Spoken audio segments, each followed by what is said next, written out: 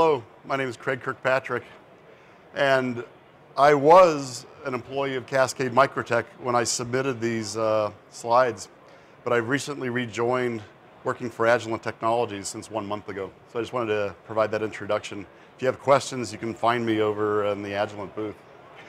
So I always took a selfish approach with the micro apps when I was at Cascade, is I wanted to take my FAQs, the questions I didn't want to answer weekly and daily, and I'd document them. And this is actually one that I answered weekly for the 3 years I worked for Cascade Microtech, and it's about, hey, I know my calibration is flawed, but I really am struggling to find out why and diagnose it. Can you help me? And after years of doing this, I got to be pretty good at taking customers' WinCal setup files and looking at the raw measurements and looking at post-corrected measurements. So really the essence of the paper is, well, framing where this is from is micro-probing. Oh, let me back up here. Micro-probing with Cascade's probes, their cal standards, which they call impedance standard substrates, and then a vector network analyzer. And really the WinCal product, its business proposition is it makes calibration as simple, as repeatable, and as easy as possible. And it's also got tools in there for doing this validation work. So this is the beginning dilemma. A customer sent me this data. And this is what he sees in the WinCal validation. And it's percent error in phase as a measurement of the open after the cal. And so what we're seeing is it's 100% error. And it really should ideally be below this red limit line that's at 3%. Well, 3% looks like 0 on that graph. So your calibration is unacceptable. Now what do you do? Well, first understand where we're heading with this presentation is we'll consider what are the very likely and common causes. And then we'll look at the methods that I always used. So the most likely cause of a poor wafer level calibration is the probe's simply not making good contact to the cal standards, the shorts, the opens, the loads, the throughs. And this can be due to the probes not being completely planarized. So if a probe, which is typically a ground signal ground probe, is viewed under a microscope, you cannot tell whether you're tilted slightly. And you could end up with, say, ground and signal touching, but not the third ground. Well, then you don't have a very good connection at all. So that's very common and usually is due to, let's say, lack of experience. Probes could be dirty. Well, dirty is kind of a relative word. It usually means the probes have picked up metal. Sometimes they've essentially gotten like aluminum sort of plated onto them by adhering to these metal flakes. Or simply the probes could be damaged or broken. So the other thing is simply procedurally you can end up, as you work under the microscope with these probes, you simply are touching down on the wrong standards. And that's this middle bullet. And then there's other things just more fundamental and mundane, like you've not chosen the most appropriate settings for the vector network analyzer. And a classic one is accepting the default IF bandwidth by hitting the preset button on an Agilent PNA, which is usually optimized for speed more than precision and dynamic range. Okay, so procedurally, looking at the first bullet there, which is take a look at the raw measurements. This is the way within WinCal to export the raw measurements. And I put a lot of material in this, again, as I said, selfishly as an FAQ, because it's on the conference DVD. So you can take this material and then you can leverage it. So it's not meant always for you to be able to read all the fine print on the slides. It's meant to show you where the menus are so you could do this yourself. So this is the way that you could save away, sort of en masse, all of the raw measurements of the reflect and the through standards. And so when you plot these, remember these are just raw measurements, they're uncorrected, but still a network analyzer uncorrected, if you look at it as log magnitude versus frequency, it'll still look reasonable. And so if we look at opens and short standards, does this look reasonable? And what you see is that at low frequency, it's believable that a reflect standard ought to be somewhere near 0 dB, even uncorrected. If we look at the through standards, this is also uncorrected. So now you're looking at the the internal losses in the network analyzer, also the port cable losses, and so that's why it's got a rather steep loss curve. And actually, there was another problem here in this calibration where it reversed and went back up. And this was actually something that didn't make it into the paper where, as I was helping this customer work through this, I said, did you get a microwave absorber with your ISS? He's like, yeah, I did. I said, are you using it? He says, no. I said, well, I can see you're not using it. And it's why this reversed, because essentially moding conditions on the ISS without the microwave absorber. So more plotting of these raw standards. Here's a plot of the raw measurements of the loads on 2 ports. And the question to you is, can you diagnose and recognize that something really is not right here? At low frequency, this is looking again like a short or an open.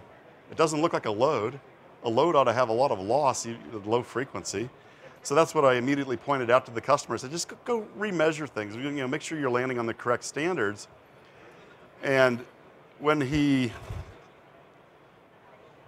remeasured them, then he got very believable raw measurements. When they're corrected, it'll be much better than minus 30 dB, but a raw measurement, yeah, this is more believable. And so we made some progress in solving this problem. And then his calibration validation, remember the very first slide that I showed where it went up to 100%, and I said the red line was at 3%. Well, this is that 3% error line, and out to 110 gigahertz, well, he's staying below that up to at least 90 gigahertz. And then the limit line basically stops there, but still that's a quite good calibration validation. And this is a feature that's built into WinCal.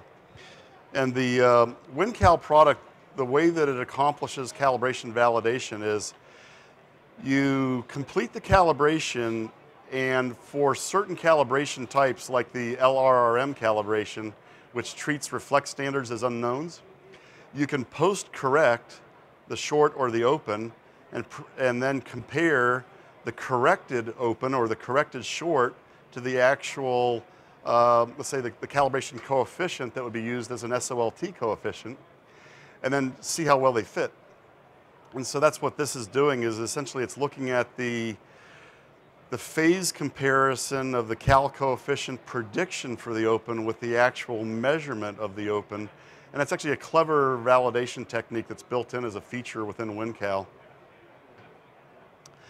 So the next part of the agenda was, okay, beyond looking at raw standards, what else is useful? Well, sometimes customers' intuition is, I can finish a calibration and I can just remeasure my standards, and I can look at my through, I can look at my loads, and I can see if the load's in the center of the Smith chart and if the through looks really good too.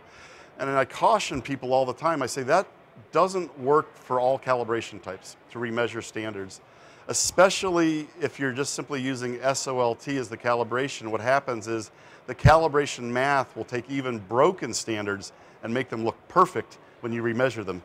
And so it's really an inappropriate thing to do with SOLT. But if you consider other calibration types, like, well, the third bullet up from the bottom, it says LRRM. That's line reflect match. That's a calibration algorithm that's proprietary to Cascade. Well, effectively it treats the opens as equal reflects but unknowns. It treats the shorts as equal reflects but unknowns. So then if you go remeasure those, you're actually taking a measurement that's valid because there's no mathematical knowledge other than that they're equal reflects on the 2 ports. And so it's a valid way then to do calibration validation or to do this post-correction look at the raw measurements. The other calibration type where this could be appropriate is if you look at the SOLR calibration, it treats the through as unknown. So you could remeasure the through afterward and look if see if the through looks as predicted. I'm watching my time here.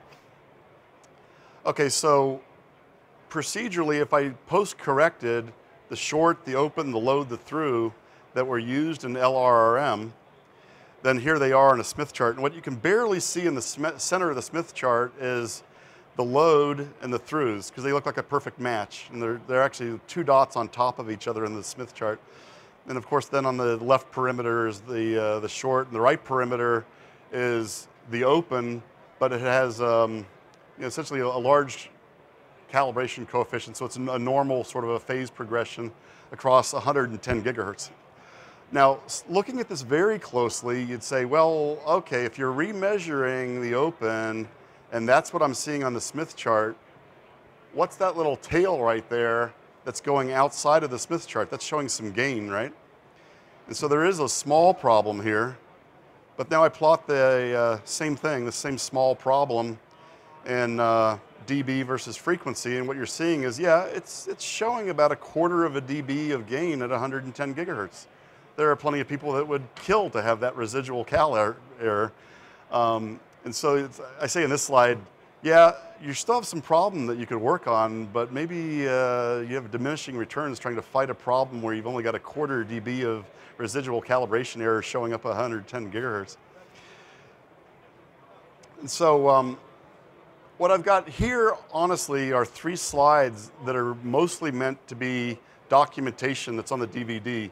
So what I'm going to do for essentially keeping things on pace is skip through the procedures that you can use in the documentation and then just talk about the result.